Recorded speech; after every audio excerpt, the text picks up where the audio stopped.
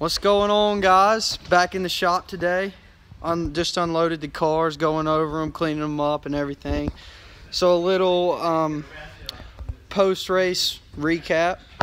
We had an issue with a right rear seal in practice, and so we had to, that took most of our practice time. We probably got about 10-15 minutes worth of practice, so not much time to dial the car in.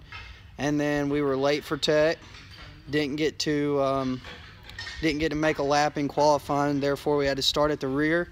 So we were kind of behind the 8 ball to start with, but my boys worked hard, and we ended up getting all the way up to 11th with about 20 to go, and blew a left front tire and came down pit road and changed it. And then I was speeding on pit road, so that was no fun, but we ended up like 14th or something.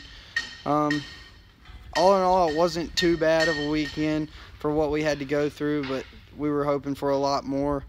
Want to thank General Tire for following us along this weekend and giving you a behind-the-scenes look at the race at Nashville.